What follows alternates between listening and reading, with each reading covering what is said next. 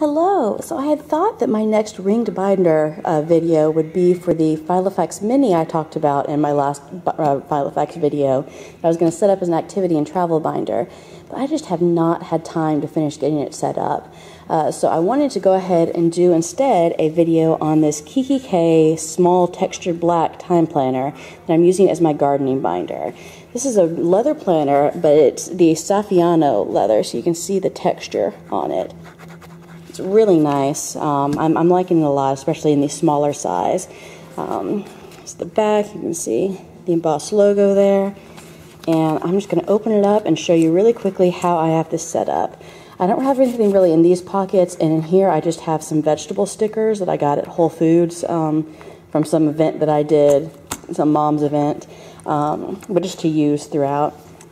So I made all these dividers myself, of course, and the first divider is for, the first section is for our egg production tracking. We have 9 chickens, and so this is a picture of my now 4-year-old. I think he was 2 when this was taken. It was our very first egg. He was almost 3.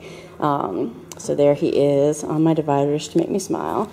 So I'm using the kikki.K month on 2 pages and just tracking how many eggs we have each day, just using my Staedtler pens and color coding. We have 6 chickens that lay brown eggs, 2 chickens that lay blue eggs, and 1 chicken that lays green eggs.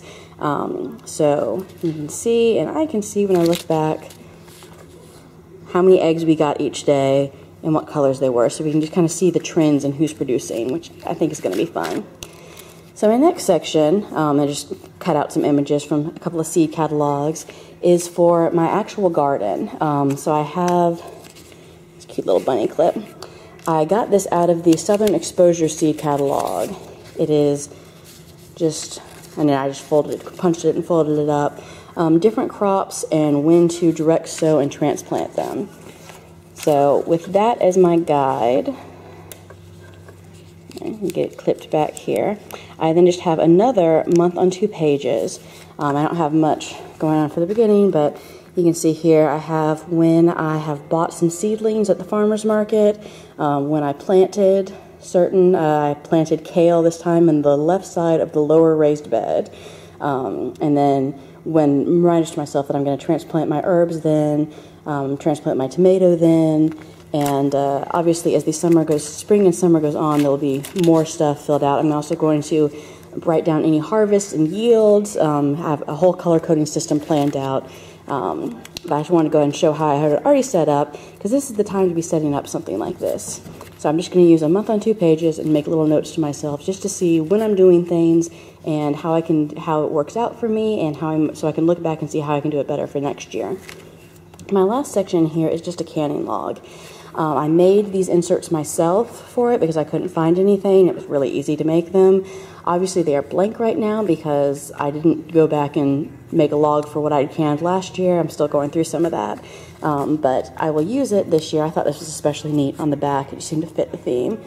So it's really simple canning log, what I canned, what date I canned it on, how many jars I did, and did I follow a recipe, especially for jams and jellies, and if so, I'm going to put where the recipe was, so if it was good, I can use it for the next year.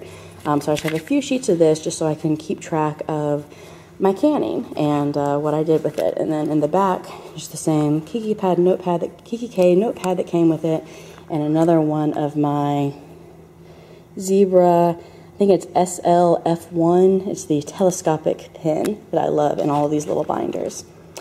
So there we have it. It's a really simple setup, but it's working for me so far, and I hope that it can just be a guide for me for next year, how things, to see how I can do things better to increase our yield. Thanks as always for watching, and I will try and get my mini Filofax set up so I can make that video soon. Bye.